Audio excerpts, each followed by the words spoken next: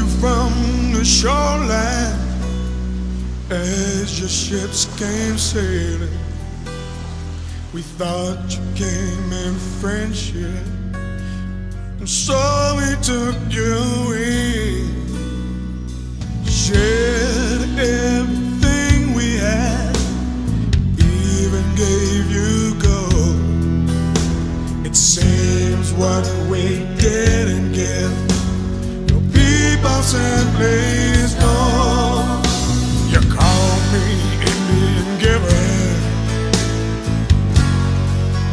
then took it all away.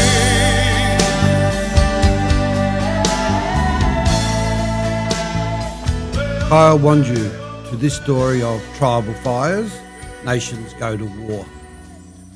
I want to give this story a tribute to the great nations of the North American Indians, the Comanches. Their homelands stretch from Nebraska to the southern areas of Texas, and their dialects have been affected by the Aztec languages. And I want to give a recognition to the great war chief and warrior Quanah. And he was a feared leader of his people.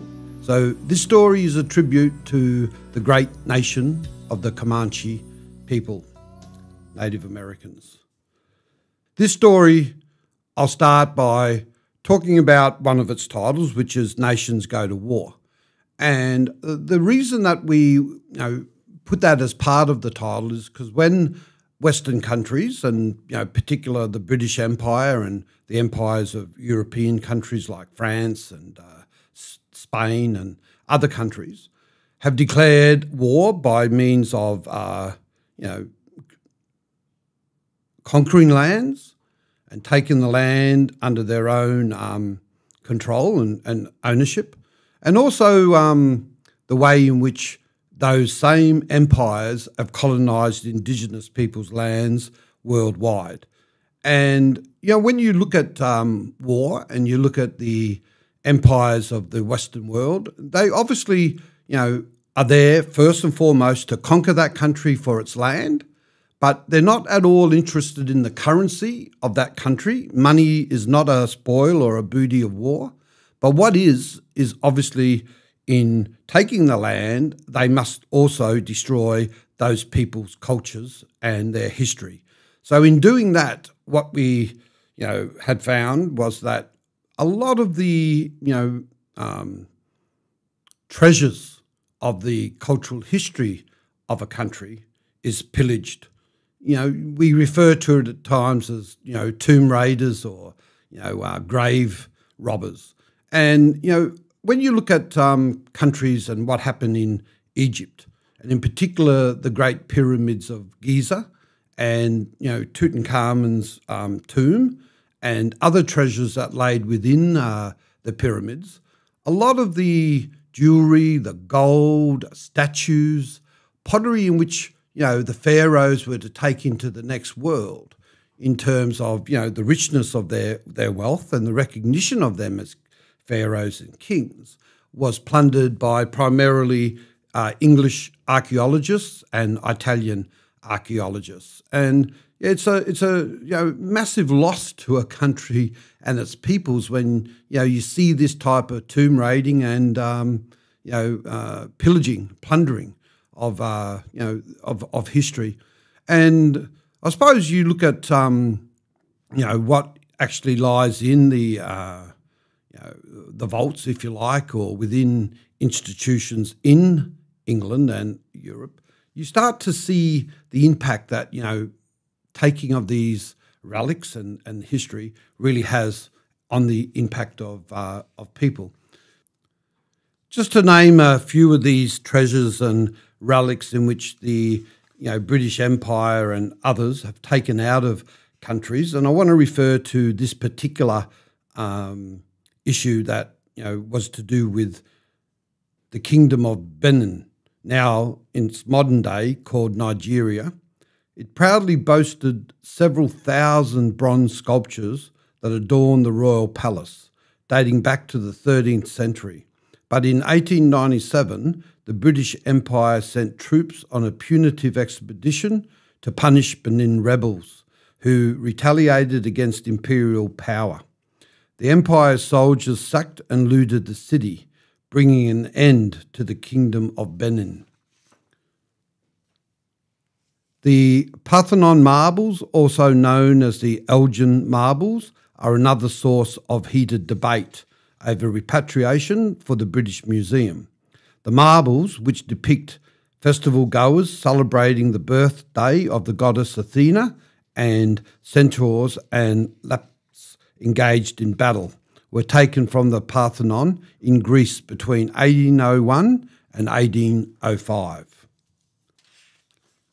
Sitting at the top of the velvet and the platinum crown of the Queen of England is the Koh-i-Noor, one of the largest cut diamonds in the world, meaning the Mountain of Light. The jewel originally adorned the Mughal peacock throne. It changed hands several times among warring factions until it was ultimately handed to the Queen of England, Queen Victoria, after the British annexation of India in 1849. The tiger was created for Tipu Sultan, the ruler of the kingdom of Mysore in India in the 18th century. Tipu's main symbol was the tiger, which he incorporated into his throne. Weapons, soldier uniforms and palace decorations. After Tipu lost the battle to the East Indian Company in 1799, British forces killed the Sultan and took the toy tiger from his summer palace, along with dismantled pieces of his throne. It is now on display at the Victoria and the Albert Museums.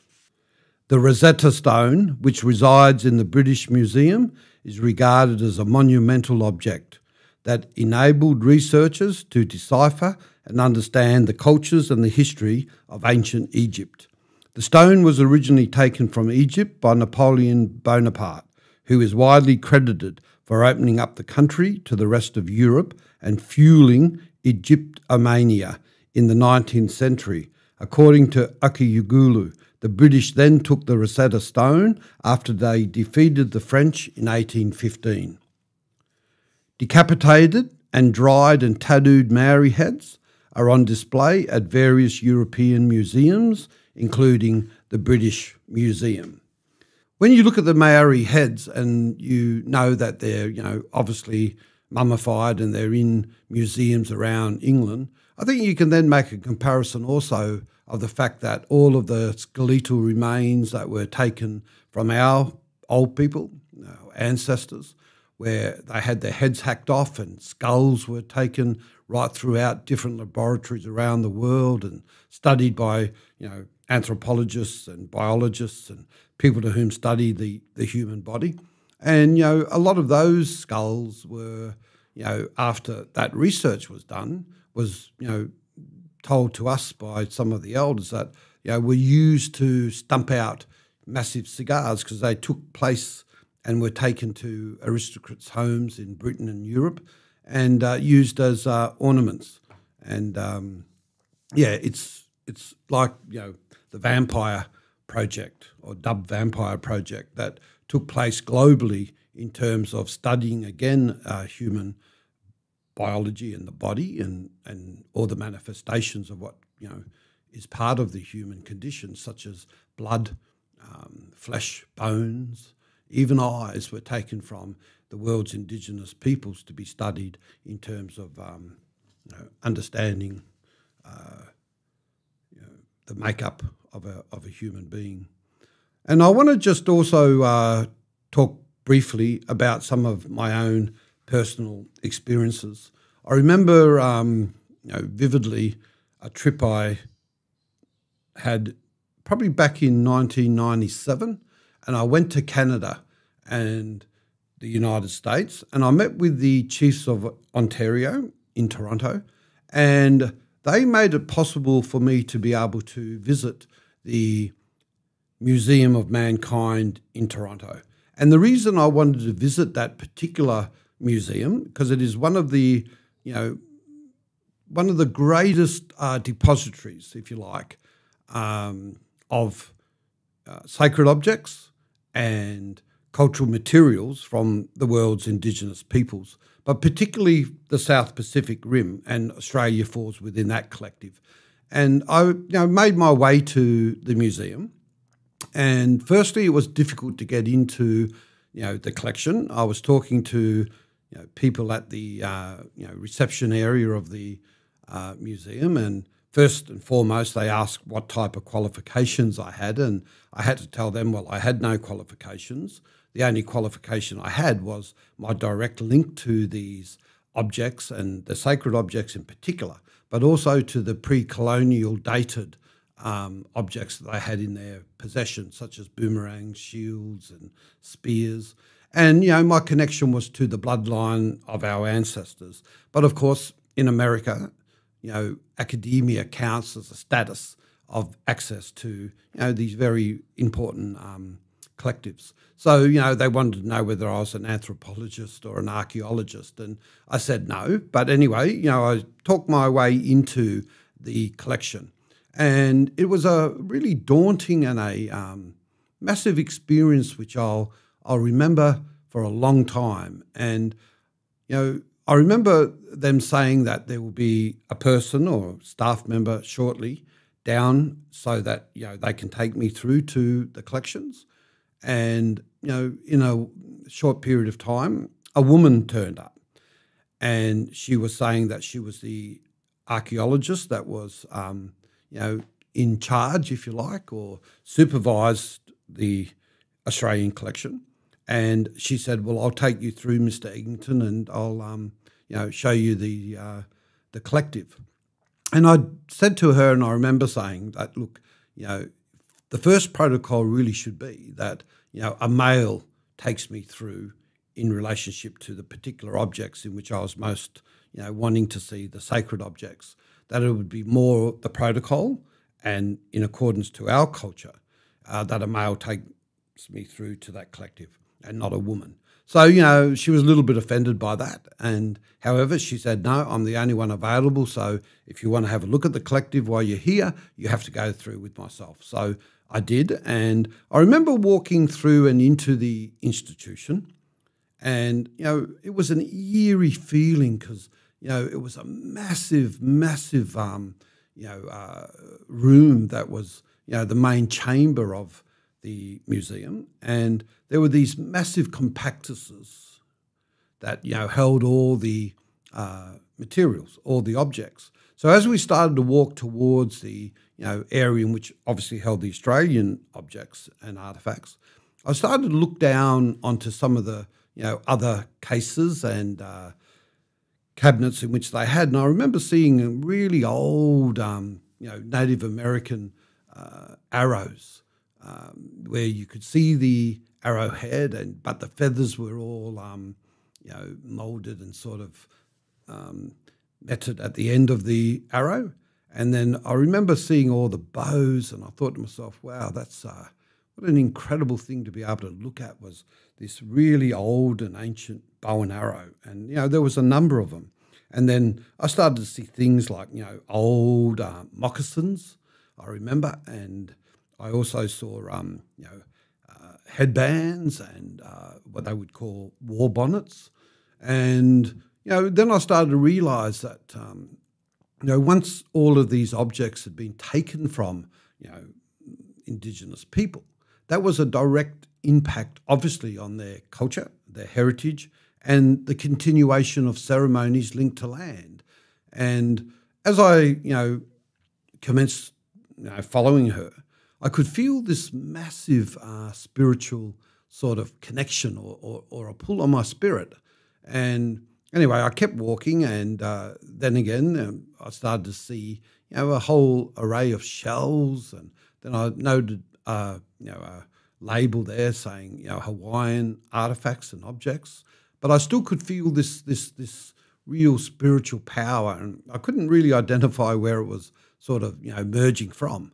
So anyway, we got close to the Australian collection, and at that time then I looked up on the ceiling of this room, which was a pretty high ceiling, as you could imagine, being in a massive big facility like this museum. But they had on on the ceiling area, this huge, massive totem pole. And the totem pole obviously was one of those totem poles that were carved from those huge big trees in America, the red gums and others. And when I looked up at the ceiling, I can remember seeing the wing spans of the eagle head that was on top of the totem pole, and all the most beautiful, however faded, applied earth paints like the ochres and that this totem pole was just huge and incredible. And for a moment, I just imagined how powerful that would have been as it was in the land, carved from the tree trunks, and however that was used in terms of the culture and the ceremonies of the North American Indians.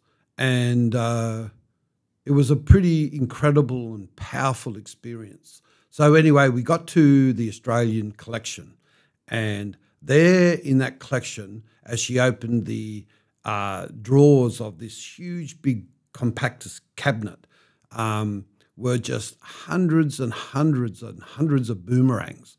There were about 3 big drawers full of boomerangs, and then the next number were all the shields. And as she started to show me the spears, and this was just prior to the sacred objects, I started to realise there and then that in a short period of time, when all of these objects and Aboriginal weaponry and what they used to hunt and to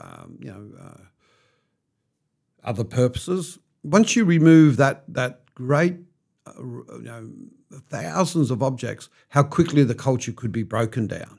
So that was one of the experiences and a lesson, if you like, or an enlightenment that I got from being able to see those collectives. Then she took me to a area that had a vault type door, and we entered into it, and they referred to it as the vaults, and that's where all the sacred objects were.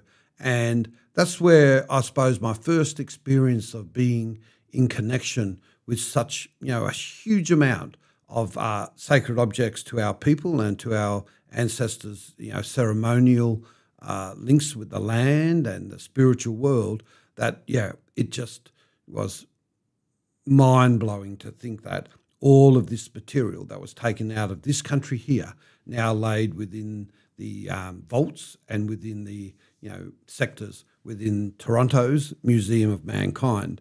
And that's when I first started to understand that as Aboriginal people, we need to put a real emphasis and a priority onto the repatriation of our cultural materials all around the world.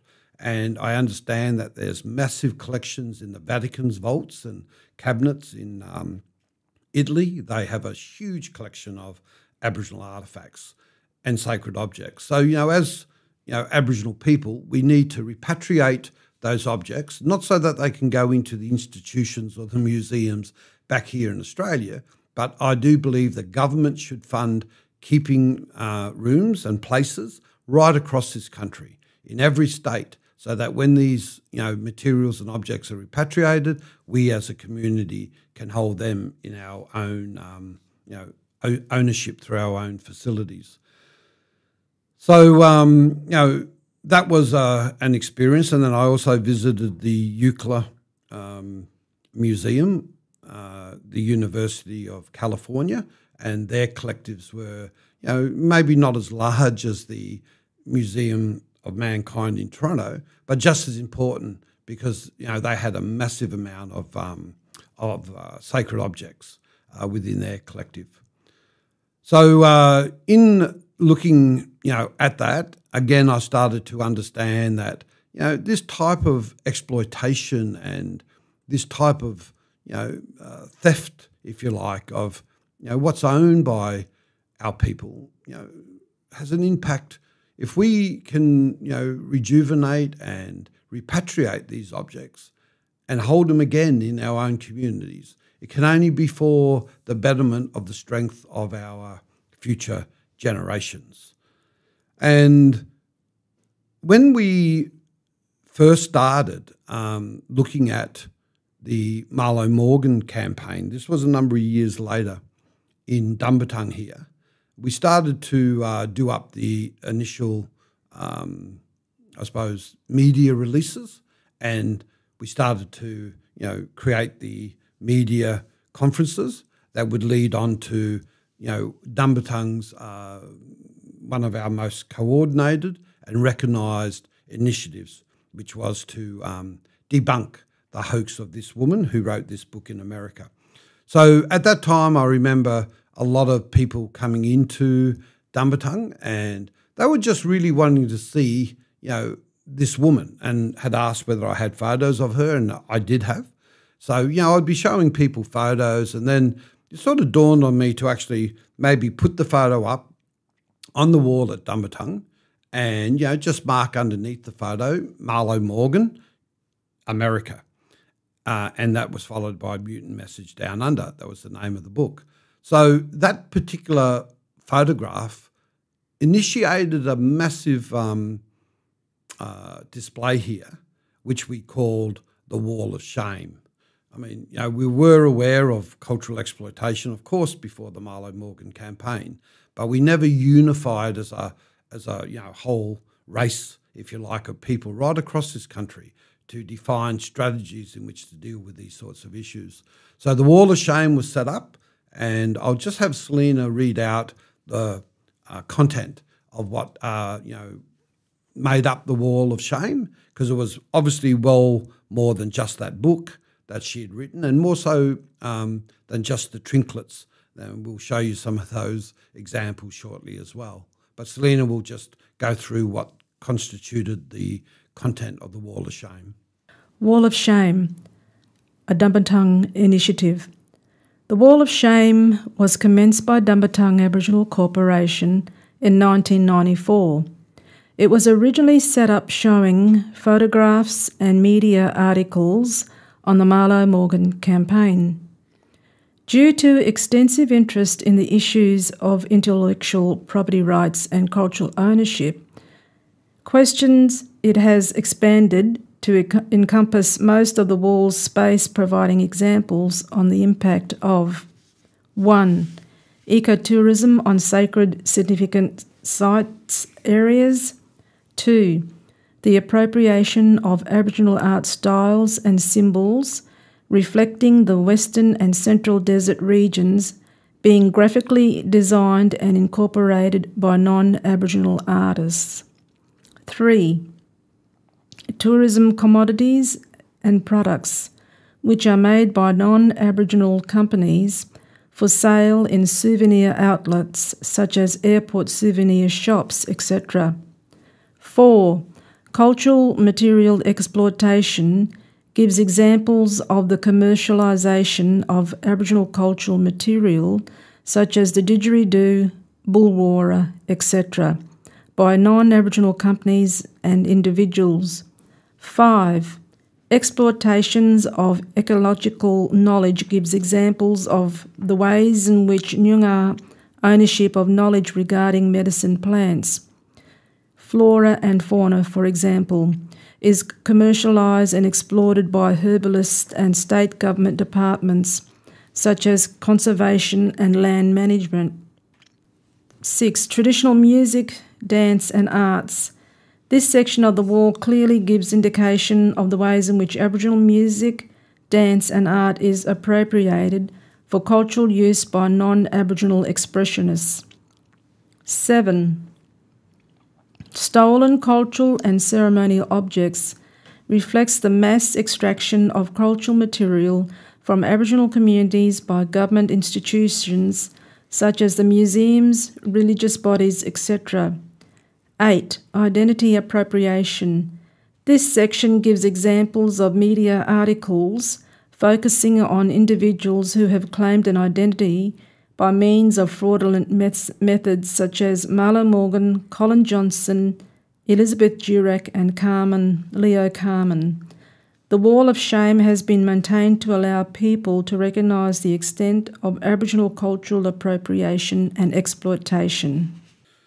Just to reiterate on those points in which Selena had read, that constitutes the wall of shame and what it actually displayed at the time it was up here at Dumbartung. I want to just go to the first point, the ecotourism on sacred and significant site areas. And I think one of the important things to take note of is the damage done to the sites through ecotourism. And of course, one of the major tourist attractions now in the world would be, a holiday or a trip out to Uluru, or what was commonly known as Ayers Rock. In the middle of Australia, it over the years have drawn, thousands and thousands of people into Australia and into obviously the middle of Australia to the desert areas.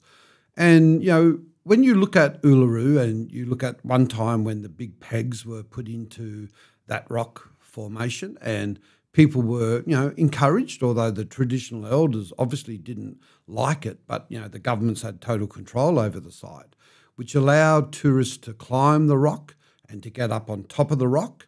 And, it was uncanny, although some people did slip and lose their life on the rock.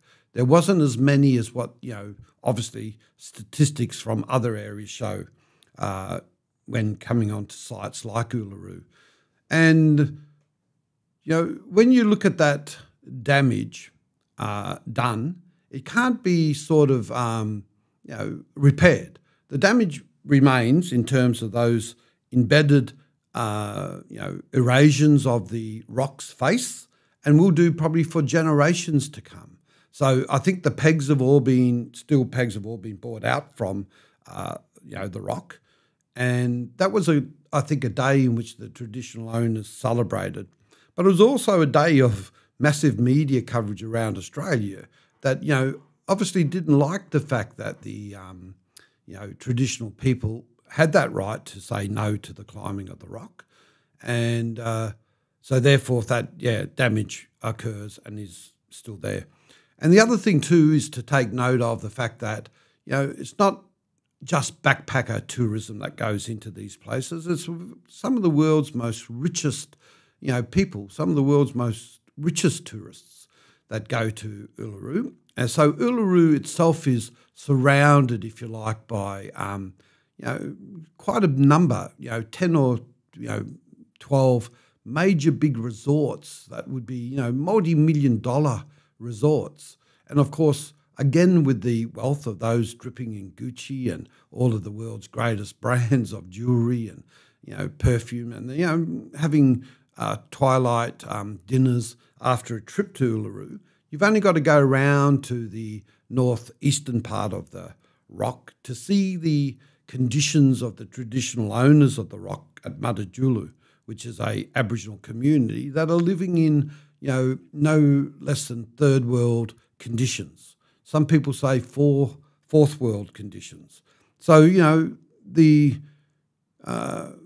compared difference between, a visitor to Uluru, a tourist, and the traditional owners is stark. And I think, one must ask the question, what are the traditional owners getting out of any form of the benefit of tourism onto this sacred site? And there are also, sacred sites around North Queensland. There's a massive site at Babinda, which is, called the Boulders. And it's a skin group story of where, a woman and a man who shouldn't have been together by their law was, and so therefore it was a punishment by death. And in that particular site, there's said to be a spirit that dwells, which is the spirit of the woman. And there's been a massive and an uncanny amount of males who have drowned at the Babinda Boulders over, the years that it has and become a tourist attraction. You look at Wave Rock here in the southwest and, the damage done at Wave Rock by, tourism. And, you've also got a lot of Aboriginal sacred sites in this country that have been turned into ecotourism. So I just want to reiterate that on that first point. And then the appropriation of art styles and symbols, well, of course, that's commonplace. And tourism commodities and products, we'll show some of them shortly.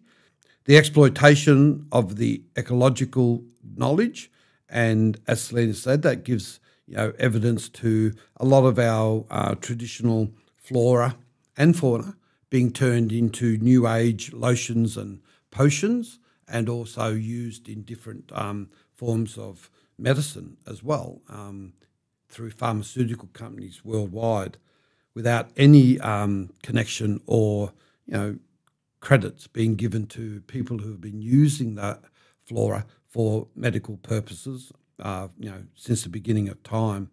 Traditional music, dance and art is another major issue in which the Wall of Shame depicted, and it was an issue dealing with the way in which our cultural, ceremonial dance or movements, if you like, were capitalised on and become like forms of ballet and within theatre presentations.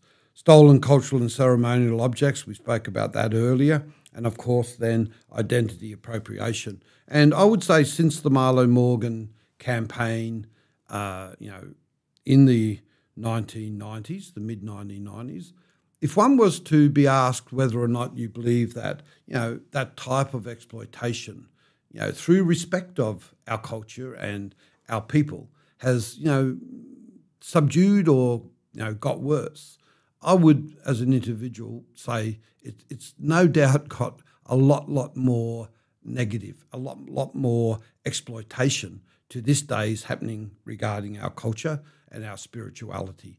And, it's a type of spirituality in which, Dumbartung often refers to as, a spiritual warfare, nearly, in terms of what's happening to our culture and art. But I'll just share with you, if I can, some of the examples that we had on the Wall of Shame in the day in which we had them set up at Dumbartung. So here, firstly, you've got all these types of figurines that have been, moulded into, and sold through tourist shops. Like you've got this, what's supposed to be a Aboriginal warrior here holding a spear, which is actually a skewer, and painted up. And, you've got your characteristics of what you might call an Aboriginal, facial structure. So they've given the little mould a huge nose, lips, and, it's real sort of, dehumanising, not much unlike the Gollywog syndrome in the United States that was, completely banned through the activism of, of Afro-Americans. And I think these things should be banned as well. So, you've got a whole heap of those that make up the Wall of Shame. I just want to show you this one here because, it says made in Australia, and it's, of course, a Aboriginal woman. And I'll never forget when this was on the Wall of Shame, and a very noted and well-known, quite famous actually, Aboriginal woman named Josie Boyle. She taught Aboriginal culture and shared it with many, many non-Aboriginal people. But I remember her coming into Dumbartung one day and saying, "Robert, look at that. That's disgusting." She said, because look at the little mini skirt type thing on the doll. And, she said, look, our women never, ever appeared to be like that. So, again, that's been on the Wall of Shame for a long, long time.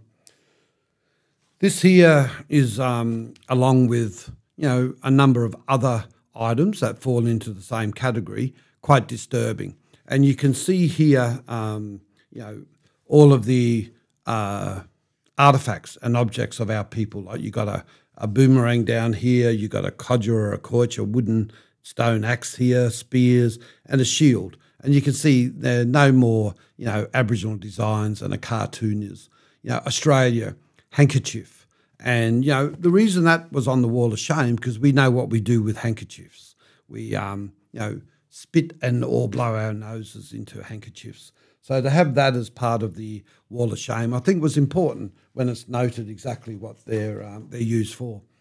And I want to show you just a few more. This is a mask, of course, depicting an Aboriginal face of a man. And again, you can see the big, red googly lips. You can see the eye in still one of the sockets here. And, again, it's a party theme that I just think is, again, extremely shameful in relationship to what it represents. This one here is a very interesting example, actually. It was at one time produced by McDonald's. As you can see, the McDonald's emblem down on the left side there. And it was a placemat for their trays that they brought out to the restaurant tables, particularly for young children. And their parents were, on here says, encourage your child to learn Aboriginal storytelling. And, you can see the placemat. It's got dot and circle. And then it shows actual symbols, and some of these are very ancient symbols. And, where McDonald's have got these from, of course, and the knowledge of these symbols are from, museum archives or, artists or whatever. So up the top here, you've got a symbol that represents a star, one that represents rain, another representing boomerang, another sitting down place, a water hole, emu tracks, kangaroo tracks, possum tracks, a human, and two men sitting is this symbol here, and then campfire and rainbows. But in actual fact, the two men sitting is the design in which Western Desert artists and artists from Papunya used to actually observe the presence of a woman. So the arch is actually a woman, not a man. So again, there's a defined, for the one of, the mat, descriptive of something that's completely wrong. It's not women, sorry, it's not men, it's women. And then McDonald's says here to use these symbols to create your story within the placemat and the centre part here. And of course, a little box of colouring in pencils were supplied with this. And it says, can you draw like this? Symbols in the Aboriginal art from the Central Desert area. Here's what you do. Colour your story, fill in your name, age, address and place in the competition, which is here, the entry form. McDonald's family restaurant or that art or the Art Gallery of Western Australia. Entries closed Sunday the 17th of October 1993. The age of competition entrance will be taken into consideration by the judges, whose decision is final. Winners will be notified from October the 18th, 1993. Great prizes. The best entry from each McDonald's restaurant will receive an exclusive Dot and Circle gift pack and a McDonald's family food voucher. Total prize value of $50. So, they're using Aboriginal art and cultural symbols here to promote their junk food. And, their food has also created other mass problems around the world regarding, child obesity. And, it's about time McDonald's was put into place. Now, I know that it goes way back to 1993. However, Dumbartung and another well-known Aboriginal woman actually protested strongly about this placemat being a part of the McDonald's so-called, experience. And it was pulled out of the McDonald's chain of restaurants and the competition closed. So again, with a bit of activism, you can actually, stop this sort of exploitation from happening. And this here is another example. You can see the little black fella sitting on the toilet bowl. And what the toilet bowl actually is a salt and pepper shaker. So, again, this is here is, pretty offensive ornament to have around one's house. These are tarot cards, and for those who know how the tarot card is used by the New Age encroachment into all Indigenous cultures worldwide. You can see on these tarot cards, you've got Aboriginal designs, you've got names such as Alatucha, these designs again of symbols representing ceremonies and cultures. So, on and on it goes. So, these tarot cards about how you tell one's future used by New Age practitioners now bear the symbols and the etchings of Aboriginal art or supposedly Aboriginal art. I want to just show a couple of last ones here, and This is a social studies book that was promoted right through West Australian primary schools.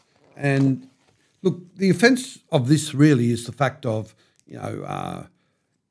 whoever published the book, which obviously is the education department, and those that have put the drawings and the so-called knowledge of our people into this booklet.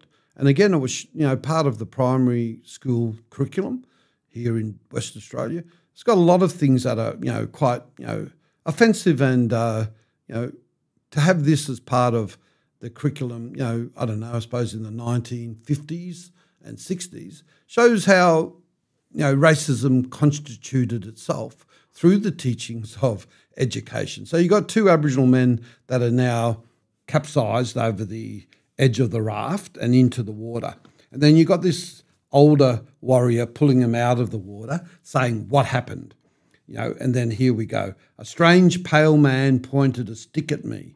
There was a loud noise, and suddenly the canoe had a big hole in it.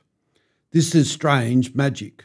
Let us go and ask Daru, the medicine man. I have heard of these fire sticks. No one can stand against them. The pale warriors will drive the animals from our hunting grounds. We must move west or we shall starve. It is the end of the Wallamutta, the Kamarai, the Kadi, and all the Eora tribes." So, it was never the end of any of the tribal people, but it was what they were promoting and what they were showing young people within, again, the Australian school systems.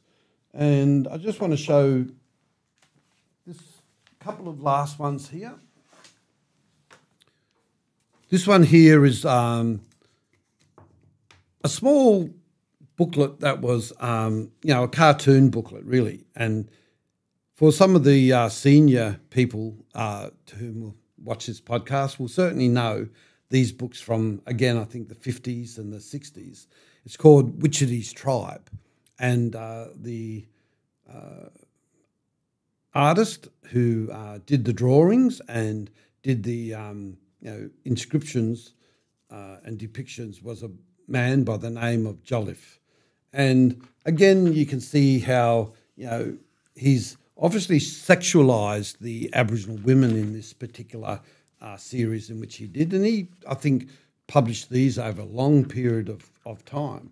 So, Wichiti's Tribe, it says, "The carefree wanderings of Australia's Aborigines are a far cry from city bustle and worry, but you can follow the doings of the Wichiti and his tribe shown here in artist Eric Jolliffe's drawings, which are also featured regularly in Pics." And that was a well-known magazine right throughout Australia. "So relax at home and enjoy the Aborigines' everyday walkabout life." So just to show you a couple, it says here, "Ningla's sure a picky eater." And of course you can see the woman there, and the man's got the turtle in his hand and he's slung the turtle at her. Just to go through a couple more. "What do you mean, chocolate boxy?"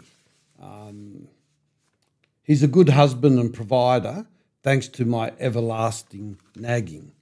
A couple of last ones. "Hear this shell roar, honey." And she's put it so that, there's this huge wave coming behind him. "Now the kids are married, we're thinking of looking for a smaller place," and so on and so on. It's just ludicrous and it's stupidity. But what it does, it depicts a message, if you like, or an indicative to Jolliffe's style in making Aboriginal people look not just simplified, but to look and to behave in what would be considered nearly a stupid way, a brainless way. So I think when you realise just how popular Wichiti's Tribe and other sort of then cartoon magazines depicted Aboriginal people, there's a real issue of concern there.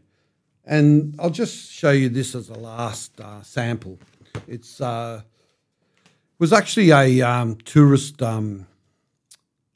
commodity, if you like, or item that sold right throughout Victoria and New South Wales. and this one's sort of offensive in its own way. It's called the Australian Bush Barometer. And it's got a piece of string, as you can see there, hanging from the cardboard. So anyway, it reads this: the Australian Bush Barometer. The Australian Weather Guide is used by swagmen, cattle station, race clubs, weather forecasters, the media, and throughout the outback of Australia. It may also be used by city folk. So it says, if the string is wet, it's raining. If the string is dry, it isn't raining. If the string is swaying, it's windy. If the string stands sideways, it's very windy. If the string casts shadows, it's sunny. If the string casts no shadow, it's cloudy. If the string is invisible, it's nighttime. The string is dark. If the string is stiff, it's freezing cold. If the string is not stiff, it's warm. If the string is smoking, your house is on fire. But if the string is missing, there's Aboriginals about. So, that there in its last comment, creates again this perception that all Aboriginal people are thieves, and, it's a common, I suppose, thought in this country and around, beware of the natives because they will steal from you. And this sort of thing here that, again, sold in the thousands in the eastern states is it's a really offensive part of, what tourists can access regarding our people. So the Wall of Shame was up at Dumbartung for many, many years. And, it served a purpose. And, the Wall of Shame, although it, was important, and I think, again, as we said earlier, a lot of academics and a lot of people that were associated with different studies took a great note in terms of the Wall of Shame and, again, what it represented. A book was written called Old Battle, New Age about the Marlow Morgan campaign, and the book itself, contains quite a bit of insight into, again, the Wall of Shame and the sorts of issues and subject matters that the Wall of Shame covered. But I just want to start to, I suppose, close this story of tribal fires. I think it's an important story, a very important story in terms of, again, identifying the misappropriation and the, use of Aboriginal cultural knowledge without permission by, all of those issues that Selena read out in terms of the, pamphlet that accompanied people, that we gave to people when they came into Dumbartung prior to having a look at the Wall of Shame. But I think, the issue with the sacred site areas is very, very important. The exploitation of our cultural knowledge and our stories that have been part of our lives as Aboriginal people for 2,000 and more generations are now used and basically profited on by these interest groups. But one of the real serious issues in terms of the Wall of Shame was the racism and the type of racism in which in Australia in the 70s and the 80s was very prevalent. Because here in West Australia you had the likes of Jack Van Tongeren, who was the head of the national movement, and Jack Van Tongeren took about it himself, along with his cronies, to burn down a lot of Asian restaurants in and around Perth.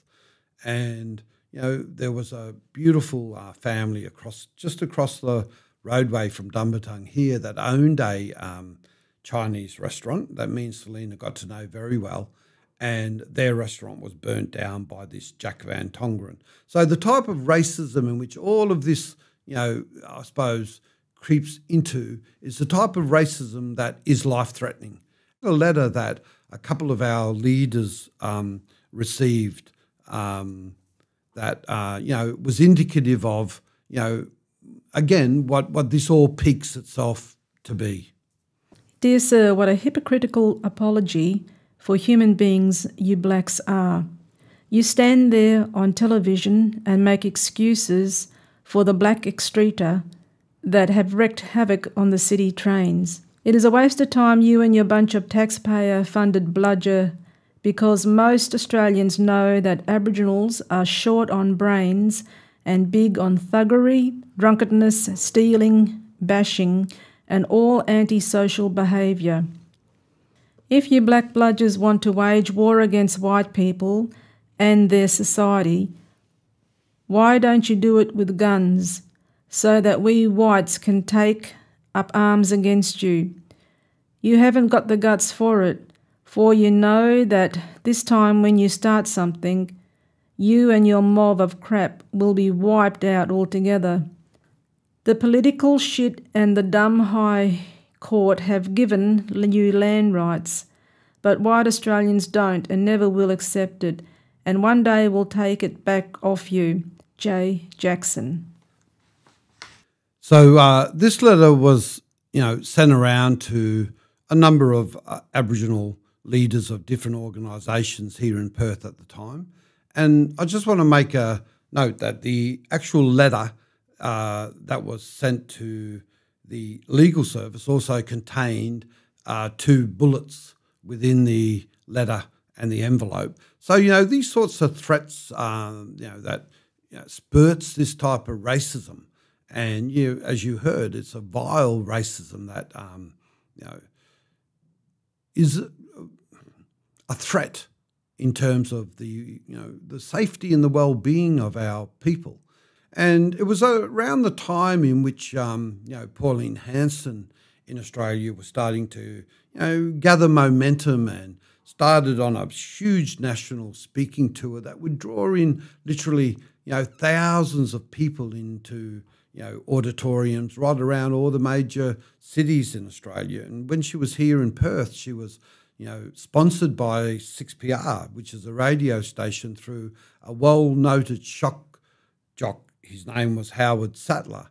And, he was one of the real racist radio hosts that polluted the airwaves in this state through, 6PR regarding racism, and would always be, criticising the worth of Aboriginal people and our culture. So, all of this started to gel and creep into the psyche of, the average Australian. Every time they'd turn on their radio or they'd pick up a newspaper here, the West Australian in particular in those years, they were habitual, they were severe in terms of the racism they portrayed against our people. And, you can't turn back the clock on that. Howard Sattler was the one who made mention of the time that the young 14-year-old Noongar boy was killed in a high-speed car chase by the police, and he died as a result of crashing the vehicle. And Howard Sattler the next morning said, well, he got what he deserved. And, you talk about the death of a young 14-year-old, somebody's son, somebody's brother. It's just really sad to think that, here we are stemming off from that propagated racism into the year 2023, where we're about to go to a referendum to vote whether or not Aboriginal people have a right of voice into Parliament through the constitution of the country. And, I hazardous to say that, I would be very surprised to see the yes vote get up and that constitutional change made, because, and during my lifespan as an Aboriginal person, as a Bibbulmun man in this country, I know that the amount of racism I've experienced and the amount of racism in which I've encountered during my whole life would certainly question or not whether this this referendum will be successful. So in this story again, we wanted to share with the people who will see this podcast some of the issues that we as Aboriginal people have to face in relationship to how we protect our culture, our spirituality, our connection to land, our connection to ceremonies, our ancient language and stories, in a way in which I think in the future will ensure that they're, passed on to the following generations that will follow us in a defined way, in which is, important in terms of, how our culture is understood by our own people. So, Dumbartung is about ensuring that our truth-telling and proper truth-telling is part of the, continuation of our obligation and our law that we abide by very closely here at Dumbartung, and that there gives a light of, flames into a darkness in the future in which our young people can access the stories and this time that Dumbartung had in terms of our initiatives and our service to the Bibbulmun people. So that's our story, the Wall of Shame and Nations at War. And I'll close by our maxim, and that is, may our campfires burn forever.